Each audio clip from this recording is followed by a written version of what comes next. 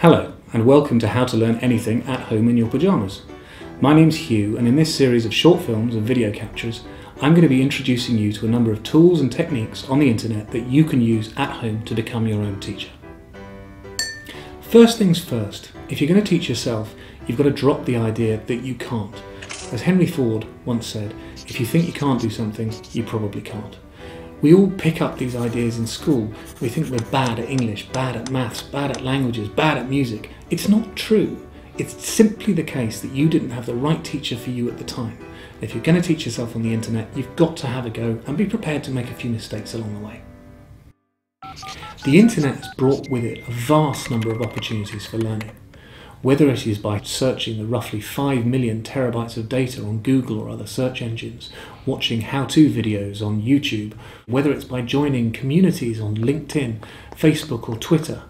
But the sheer volume and scale of the internet can be rather daunting.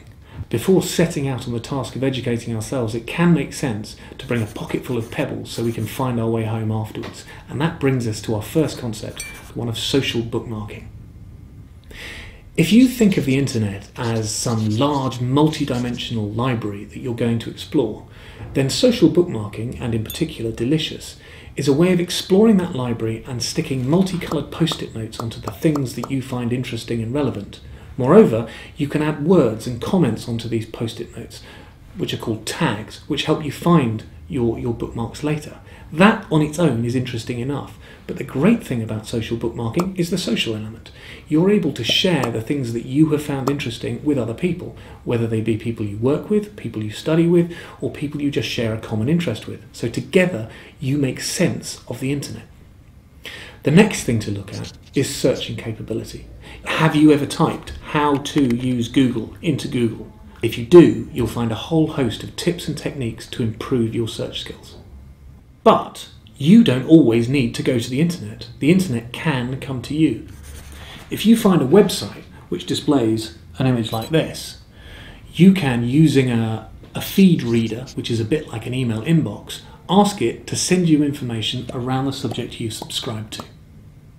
The purpose of the Bloodhound Project is to inspire and enthuse a whole generation in the study of science, technology, engineering and maths. And as the project goes on in the coming months, we'll be releasing a number of short films and video captures that explore the themes we've discovered here today. But the best way to learn something is to teach someone else, and that's where you come in. We'll soon be asking you to submit your ideas, your videos, your mashups of the ways to infuse this generation and ignite a passion for the subject.